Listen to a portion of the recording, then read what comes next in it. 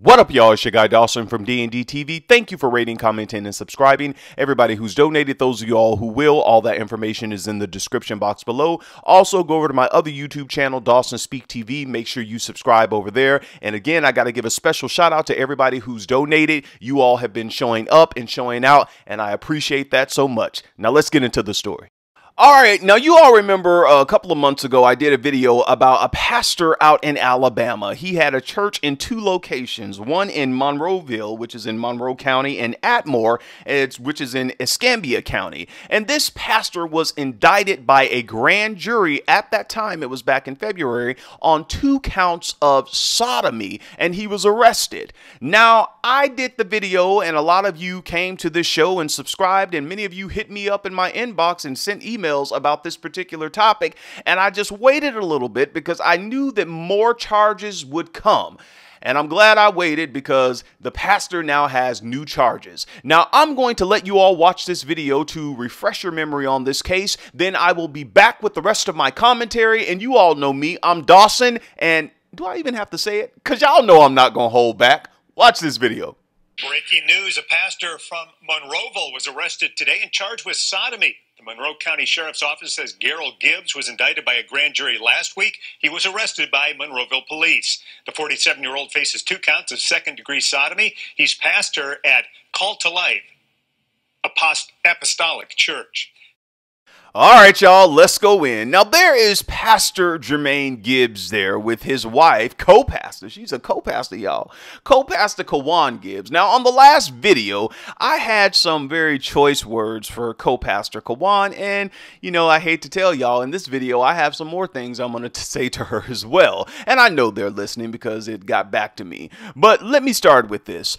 Local charges are still pending the outcome of an investigation of the allegations of a Monroe apostle who also has a Atmore church committed sexual offense against at least 1 child there. But that's not the case in the apostle's home county. According to sources in Monroeville, Monroe County Sheriff's Office investigators arrested Apostle Gerald Gibbs, 47 years old. About 3 weeks ago, they arrested him, you all, on warrants accusing him of 4 more counts of first-degree sodomy and 2 more counts of second-degree sodomy. Take a breath.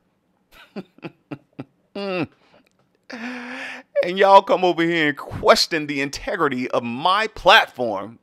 Now let's count. Simple math here. Simple math. In February, he had 2 counts of sodomy. And then now he has 4 counts of first-degree sodomy. So 2 plus 4. And then he has 2 counts of second-degree sodomy. And so 2 plus 4 plus 2. Simple math. That's 8. And 8 is the number of what? New beginnings.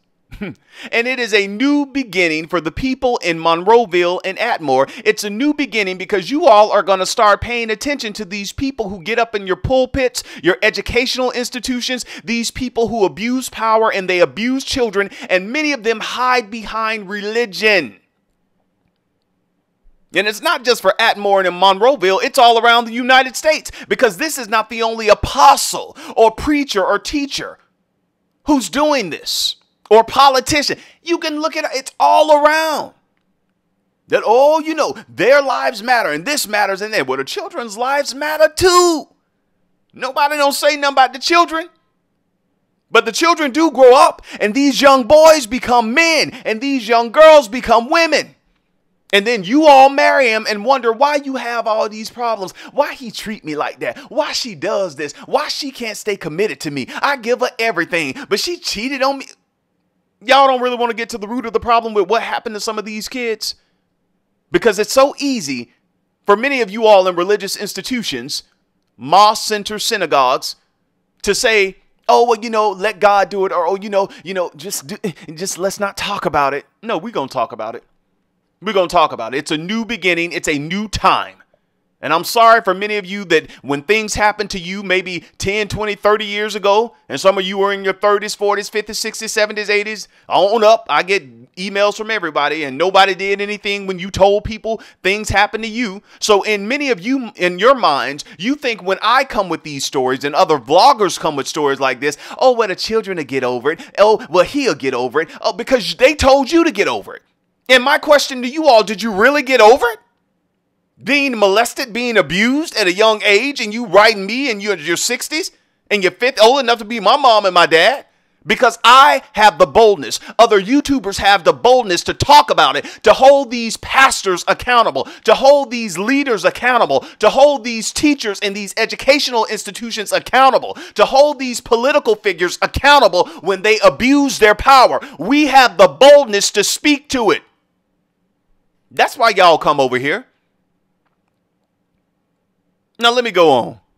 I had to get that out. Now, Apostle Gibbs is free, and he had total bonds that equaled up to $750,000. Now, let's dissect this. Now, each first-degree sodomy charge was $150,000 each, and every second-degree sodomy charge was $75,000. And, of course, somebody came up and they posted on his behalf, and y'all know it was co-pastor Kawan and maybe some of the members as well. They could not let the pastor stay in jail, even though the grand jury had already indicted the pastor. So when I'm reporting this story to y'all, this is not on suspicion. The pastor confessed to it. They got him on audio. They got text message that was sent to him and one of the victims. Come on, I'm privy to a lot of this stuff. They know the pastor did this. The people in the community know. His wife knows that he did do this. He confessed to it.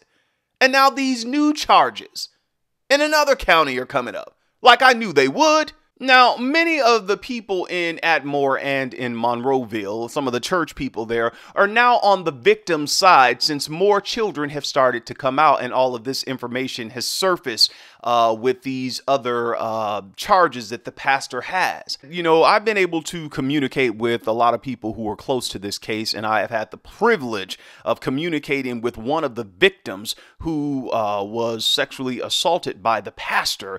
And I've gotten some information, a lot of it I won't reveal here because they're still going through court. But according to the victim, during the whole pandemic, you know, the pastor created this private YouTube page so he could preach, you know, and still get preached to some of the members who are still a part of his church. And not only that, it was reported to me by, you know, the victim that the pastor also has money laundering charges too. And this happened because, you know, allegedly, this was reported to me, the police raided the church. And when they raided the church, they found money because the pastor previously had went to the bank and he took a lot of the money, most of the money out of the bank, and he hid it in the church. So when the police went to the church, they found money, and they also found something else that the victim told me in the church. Oh, God. Y'all, when I heard this, I couldn't even look at the computer anymore. Now, you know, allegedly, not only did they find money in the church because the pastor took all the money out the bank, they also found lubrication in the church as well. Sex lube. Take a breath, y'all. Help me, Jesus. This ain't no laughing matter. I said, wait a minute now. You mean it? Maybe it wasn't no sex lube. You know, maybe it was olive oil. You sure it wasn't no olive oil that had been there about, 5-10 years? It just got a little, little jelly-like stale. Maybe it was some olive oil they put in, one of them little Tupperware, containers. Maybe that's what it was. The victim said no. They found lubrication in the church, allegedly. Y'all better leave me alone. I can't make this stuff up. Jesus. Somebody tell me why they got lubrication in the church, allegedly. Y'all, I can't make this stuff up. I said, this man, are you serious? Now, let me tell y'all something. Now, this was reported to me by one of the victims, and the victim, he released a statement and told me that I could read it, and I will read that towards the end of this. It's funny, but you all, with all of the stories that are coming out and the stories that have happened years ago, and it's many of them that are happening now, with situations just like this, where we have seen people who have gotten life sentences, those pastors in Toledo, Ohio. Many people could not believe that they were in the church doing that with a young girl, that they were sex trafficking. And there are other people who've come out with their stories, and the saints don't believe it. People in the community don't believe it. Oh, touch not my anointing. No, no, no. But the pastor touching y'all, which y'all think is olive oil, but allegedly it might be some KY jelly. Rubbing it all on your face and on your belly. Talking about something let the Lord have his way. No, you better get that man hand up off of you. Look here. Now, I really want the people who watch my show to know we're moving forward. And I'm not going to hold back when situations like this come forward. You know, I have a lot of people who reach out to me, a lot of the victims when I do these cases. On that Toledo, Ohio case, the young girl who was sexually trafficked there, one of the victims reached out to me and she thanked me for the story. She was surprised that somebody took it up. And I don't put a lot of that out there because I know that people wonder, well, why you do what you do, Dawson? What you trying to do? And I'm going to tell you like they tell you at the court. On DawsonDenise and Dawson Speak TV, and Denise have her channel over there, Denise Listens. Y'all make sure y'all go over there, shameless plug, go over there and support Denise Listens. On our channels, we who labor here seek only the truth, just like the people in court. And there's no way that these people in religious institutions, in educational institutions, people who are political figures, they abuse their power and we cannot hold them accountable, especially when it comes to our children. And as I said before, I'm sorry nobody ain't do it for y'all when y'all were little, but it's a new day now, 8 the number of new beginnings, It's a new time. We standing up. We not holding back. Now, when the victim told me that, I just said, man, this is just completely sad. And then another person who is, related to, one of the, some people in the church told me, said, look, the first lady, co-pastor Kawan, had a daycare years ago. And I used to let my child go to that daycare. And she said, with all of this stuff that's coming out, in the community about this pastor, it makes me wonder, did something happen to my child? People are wondering now. Now, I know when I do stuff like this, I get all the naysayers and I appreciate it. And I want y'all to come because, we ain't going to stop supporting, taking care of the kids. That's what we do over here. But one thing we are going to do is make sure that you all are not so heavenly minded that you're no earthly good, that when it comes to your life, your family life, and especially your children, that your head is so stuck up in the cloud that you don't even know what's going on around you. And my thing to you all is I tell all of my subscribers, people who watch this show, those who view, all of you who share to your family members and friends, so many people hit me up and I appreciate it. But the one thing I want you all to take from these videos and this show is to watch out for yourself. Look out for yourself. And people say, well, why do you always come so hard when it comes to church? Because when people go to these churches and other religious organizations, your heart is open. Your defense is down. You think that everybody in there has, everybody has a common good. We're here to serve God. We're here to serve our Creator. We're here to do good in the earth. And if I do good to this brother and this sister, they're going to do good to me. And I respect their family. And you go in there with an open and willing heart. You go in there, naive pretty much. Many of you all do, thinking that everybody is going to live by what they read in sacred texts. You go in there with that. And then when you get there and find that, this is just a den of iniquity. Look at all these people here. I came here to serve the Lord. I didn't come here for this. I came here because I thought this was a good church and I could worship and get a word. And, I didn't come here to have somebody come after my wife or go after you. They going after your husband or your children. Oh, it happens. People in these churches, not all of them, but some. It's not all churches, but some people, and some of you have written me, Dawson, they were trying to hit on me. Oh, I went to the church, just to help. I didn't know married men started hitting on me. Some of the women started hitting. Come on, y'all. This stuff happens. Got prophetess in the church lying about their sexuality. Talking about some you free and want all the women to come on a women's retreat. Brother Simo, you gonna let your wife go on the women's retreat this year? Please let Sister Cheryl go. Let Sister Cheryl go on the women's retreat. And you let your wife go on the women's retreat only to find out she'd have treated the women's retreat. Y'all better listen to me. Y'all know I'm talking good up in here. Come on, this stuff happens. Going on the men's retreat. Come on, get out of here, man. Some of these people ain't no good. Now, look here. Now, let me say this.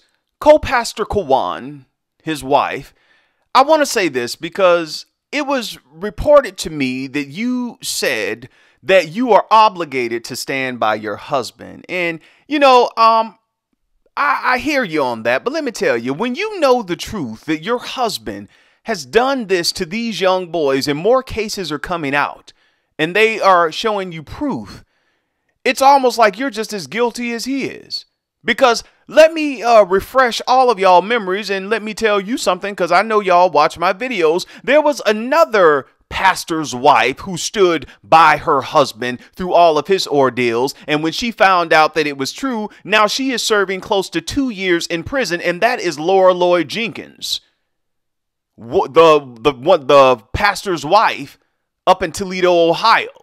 Now, all of those pastors involved are serving time, and their wives are too, and one of the pastor's daughter. So when y'all say, I got to stand by my husband, I got to stand by my wife, and you know they've done stuff, you better watch what you're doing. You better watch.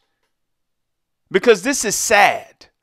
It is sad that you all still took preaching engagements after the pastor got arrested in February. And you knew it was true then.